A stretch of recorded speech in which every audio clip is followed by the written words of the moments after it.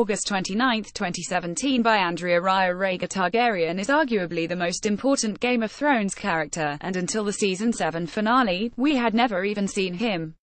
His death marks the end of a long and complicated rebellion full of forbidden love and a plethora of fighting and death. If you're wondering how or why he died, or perhaps you've forgotten, we are here to help, because he's definitely an important piece of the Westeros puzzle. Rhaegar is the eldest son of Mad King Aerys II, making him heir to the Iron Throne and Daenerys' oldest brother. The Targaryens are allies with the Lannisters way back when at this time, and Cersei always thought she might marry Rhaegar, but the two families' peace falls apart when the Mad King instead marries Rhaegar to Aelia Martell of Dorne, with whom he has 2 children. But everything really falls apart in the Seven Kingdoms when Rhaegar sees Lyanna Stark at the tourney of Harrenhal. Rhaegar is so taken with Ned Stark's sister, who is also Robert Baratheon's betrothed, that when he wins the tournament, he gives the victor's wreath to Lyanna instead of his wife. Several months later, Rhaegar allegedly abducts Lyanna, but we now know from Season 6 that she goes with him of her own free will, and they secretly get married, as we found out in Game of Thrones Season 7 episode Eastwatch, though the Game of Thrones characters all think Lyanna was the victim of kidnap and assault. This controversy is what spurs Robert Baratheon's rebellion, backed by the great houses Arryn, Greyjoy, Stark, and Tully.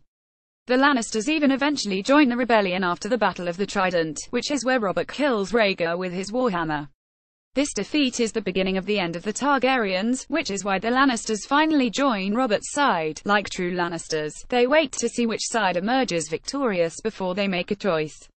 After Rhaegar's death, the Lannisters sack King's Landing.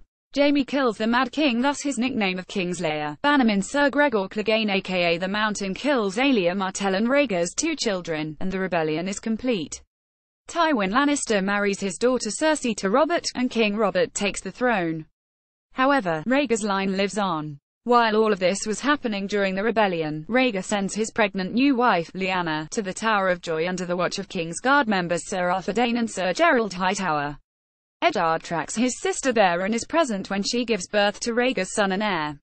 Ned passes the baby boy off as his own bastard because Lyanna asks him to protect the baby from King Robert, who would surely kill Rhaegar's heir if he knew the truth, and that's how Jon Snow comes to be part of the Stark family. You have theories, so we don't miss a moment with Game of Thrones updates. By signing up, I agree to the terms and to receive emails from Pop Sugar. You're all signed up. Check out other Pop Sugar newsletters.